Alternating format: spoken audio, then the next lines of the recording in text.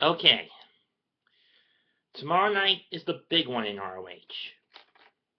It'll be Ring of Honor's Supercard of Honor 8. This is the most hype I've seen for an ROH card in a long time. Only one problem. It's not on iPay-per-view. You gotta go live to see it. Which means I'm gonna be stuck waiting another 5 weeks just for them to do a pay-per-view, an iPay-per-view again when they team up with New Japan for Global Wars and War of the Worlds in May. And that sucks ass!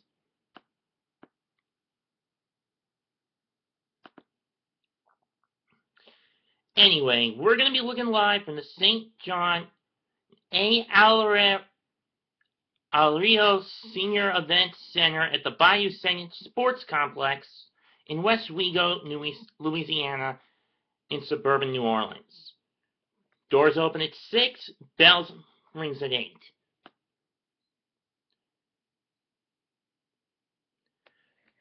Matches set up are as follows. First up, no DQ, Mark Briscoe against Michael Bennett.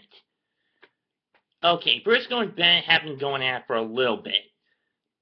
But who to take this one? Well, Bennett was successful last year against Shelton Benjamin in an impromptu match at Supercard of Honor. And we thought he had pretty much put BJ Whitmer out of commission. But with that said, I'm going to say the crazy chicken, Mark Briscoe, takes out the former prodigy. Besides, as far as I'm concerned, somebody needs to get a spanking of that cum-barfing gutter, as Cheeseburger calls her, that cum-barfing gutter slut.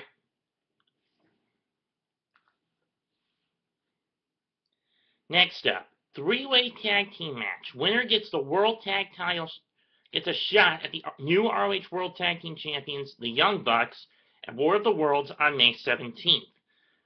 Participants in this match are reDRagon, Bobby Fish and Kyle O'Reilly, Rowe and Hanson, and the former IWGP and Junior Heavyweight and ROH World Tag Team Champs, the Forever Hooligans, Alex Koslov and Rocky Romero.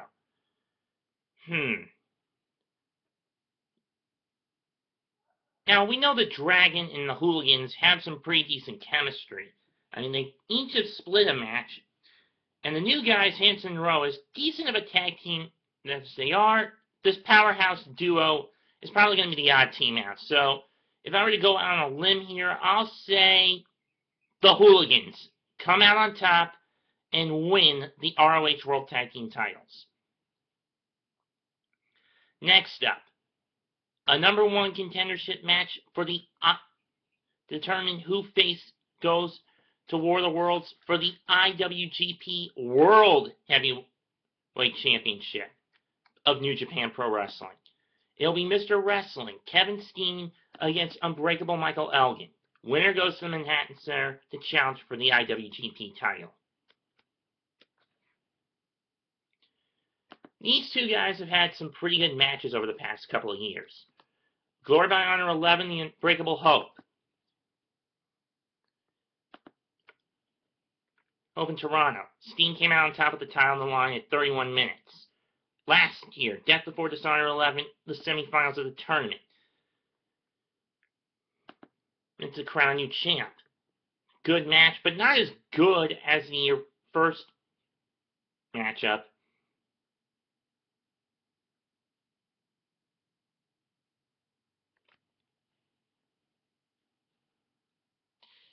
So, I'll say in this one, for the rubber's sake, Elgin's been wanting to become a champ.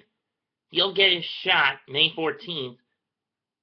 May 17th.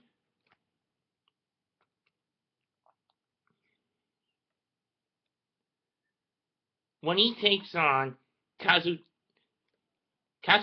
Okada, who has been the champ for close to a year. Who has been the IWGP World Heavyweight Champ for nearly a year now. course, record for longest reign with that belt, still to this day is held by Shinya Hashimoto during his third reign, which lasted from April of 1996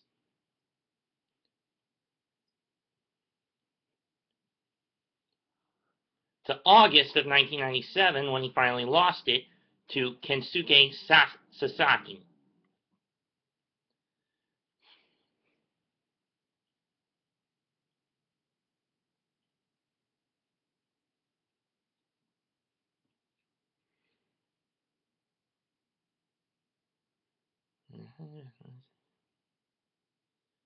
I guess the Kurt Angle victory doesn't count.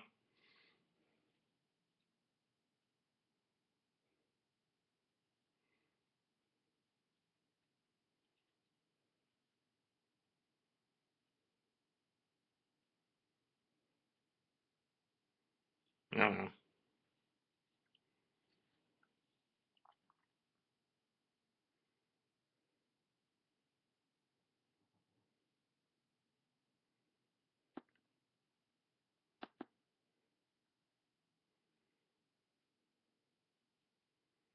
And Okada also has the 7th longest ROH World Heavyweight Championship reign.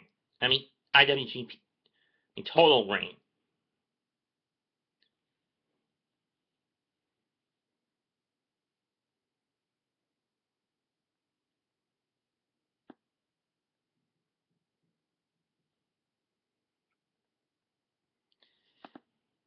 Now let's move on. My pick, Michael Elgin to win that title opportunity. Next up, 2 out of 3 falls to determine the Ring of Honor World Television Champ. Your current champ, the Sicilian Psychopath Tommaso Ciampa against Jay Lethal. Now, let's remember recall the last time these two fought each other in a 2 out of 3 falls match. It was Boiling Point in August of 2012 in Providence, Rhode Island. Ciampa tore his ACL in that match against Lethal. The match went all 3 falls, yet it was Lethal who came out on top in that match. Question is, does lightning strike twice for Jay Lethal? Or does the Sicilian Psycho find a way to come out on top? But keep in mind, he hasn't won at least each of his past 3 defenses have not ended with him winning cleanly, as they've either been Lethal or Matt Taven have been distracted by the little bastard known as Truth Martini. But I'll get into that in a little bit. My pick, well, Lethal's not going to get away this time. Lethal's not going to get the title back now, or at any given point. Well, I do think he has a small chance of doing it, but a very small one. After all, if you also want to take into account that 2 years ago at the WrestleMania weekend show, Ciampa pretty much screwed Lethal out of the TV title. With that said, I'll say the victory goes to the Sicilian Psychopath. Next up, a grudge match. Matt Taven against Truth Martini's mystery wrestler. Ever since Taven dropped the TV title, lost the TV title to Ciampa at Final Battle, and pretty much broke free from the House of Truth and Martini's influence, the harbinger of havoc and hoopla has been making it his life's mission to make Taven's life a living hell, screwing him out of match victories, including a world title opportunity victory at Raising the Bar on Night 1 in Milwaukee back on March 7th. And you have to admit, the build-up is getting a little interesting. But the question is, who's he going to fight? Who does Martini pick? I've heard some rumors that state it's going to be someone like Rhino or Jimmy Jacobs or even Matt Hardy, but I'm not buying it. There's no way he's going to get Cheeseburger to do it. And there's no chance in hell Truth is going to get Cheeseburger to do his dirty work, especially with Brutal Bob watching the little fella's back.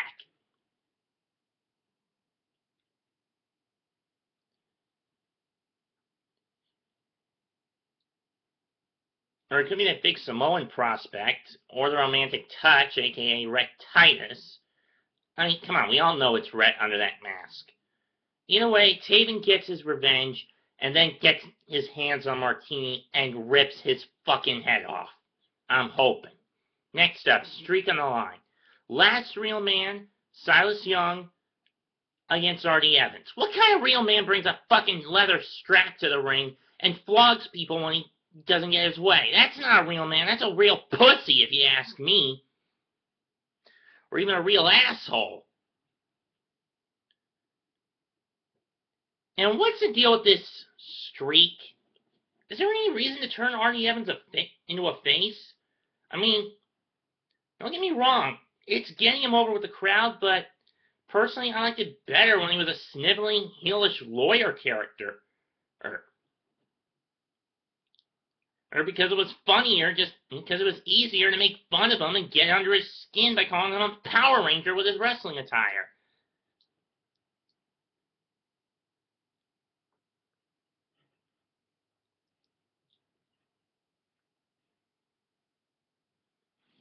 That said, I'm going to take Robert D. Evans to win this match and keep the so-called streak intact. Next up, one-on-one. Decades Roderick Strong against Cedric Alexander. Now, I know I'm doing this not in no order of significance with the match as the same for the main event match, but I'm just doing this for the sake, just to get my opinion on each. The story behind this match, 12th anniversary show, Cedric unleashed his new move, finisher, the lumberjack, which is basically a backbreaker, something Roderick Strong is most known for. Now, personally, if you know me, I was totally against splitting up the CNC Wrestle Factory, because I wanted them to get the gold on their waists. And instead, Ring of Honor screws them over in Columbus last November and forces the team to disband after losing to reDRagon. Would have it been wrong? What would have been so wrong allowing two black guys from North Kakalaki to come away with the gold? I mean, I count at least 4 opportunities Ring of Honor fucked up in that case, with putting the belts on them.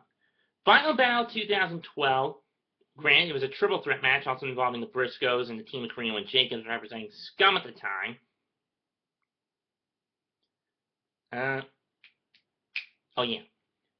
Best in the World, again, a triple threat, sudden death match. The TV taping the following day, and Pursuit Night 2.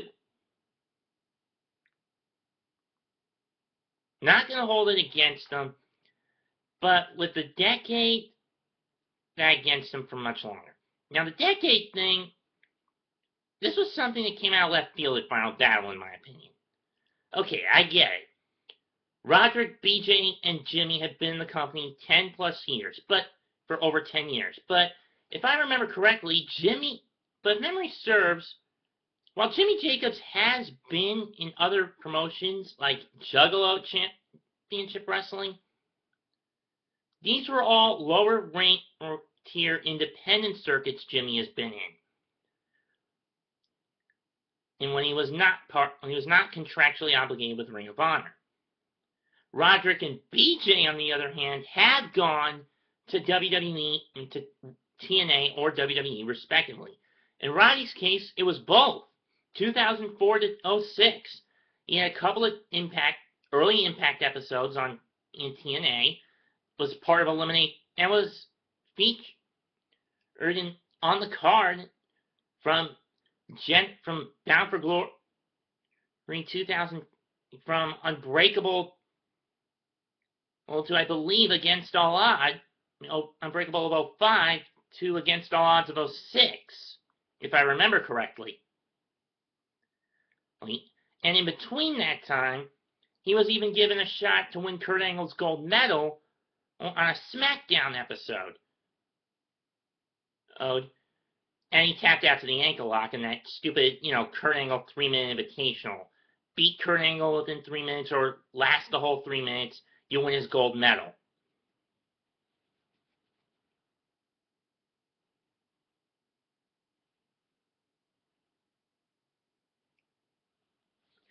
BJ, on the other hand, when his drug issues were getting the better of him in 04 through 06, he went to the WWE shortly after WrestleMania 22 for a couple of months before getting released, and the way they sent him off was him first losing Mr. Kennedy/Anderson under his Gunner Scott character persona. I'm referring to BJ.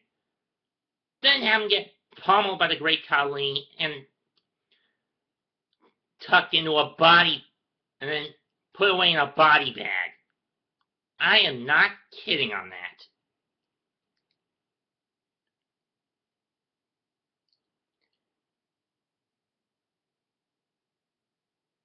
So basically, if you ask me, Jim, while it does make sense in that regard that Jacobs is more or less the leader of the decade, just like he was with Lacey's Angels, The Age of the Fall, not so much with Scum.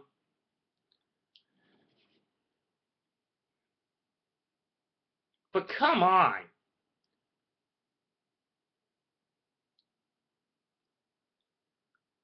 If any guy deserves to be in the decade alongside Jimmy, it should be Jay Briscoe. And I'm just saying that to put it lightly. It should be Jay Briscoe and Prince Nana, two men who have been in there since day one. They've been in the company since day one. I mean, sure, the Briscoes did have a couple of tryout matches on TNA's weekly pay-per-view episodes. It's back in their starting days. But I digress. My pick, Roderick Strong to win. Finally, main event. It's Ladder War 5. Defending for the Ring of Honor World Heavyweight Championship. Defending champ Adam Cole going up against Jay Briscoe. This has only happened 4 other times in ROH. And after each ladder war, they've often said, never again. Last ladder war we had, 16 months ago. Kevin Steen defending against Elgin with the title on the line. It ended with the champion coming out on top. And statistically, when a title is on the line in this match, every time the champion has come out the winner. On the other hand, Jay has been in 2 previous ladder war matches, and he's 1-1. The other one he was in was ladder war. He was in the first ladder war at the Man Up pay-per-view. He was in 2007, where he and Mark beat Steen and Generico to retain the tag titles. He was in the third ladder war. He and Mark were in the third ladder war against the All-Night Express to get with a contract for a future title shot on the line. They lost that one when the Red Tyson Kenny came. Adam Cole has never been in ladder war. Sure, he's probably gotten some guidance from the quote-unquote self-indulgent iconic monster and demon devil Matt Hardy, but as far as I'm concerned, Cole's inexperience is going to get in the way. Look for Hardy or Bennett to try and screw Jay out of the title, and it wouldn't surprise me if they did try to get involved.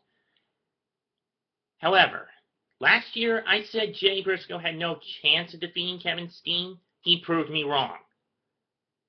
And for the Ring of Honor World Heavyweight title, he proved me wrong. Tomorrow night, history is going to repeat itself. He did it to me once, he'll do it again.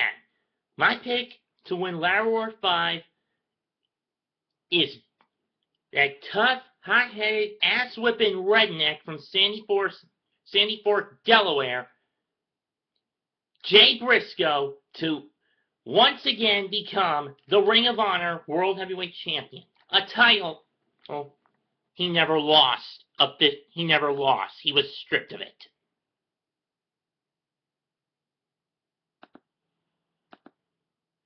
So that's all I've got to say for this. I'll probably watch the show when it comes on demand on Saturday. God bless. Peace.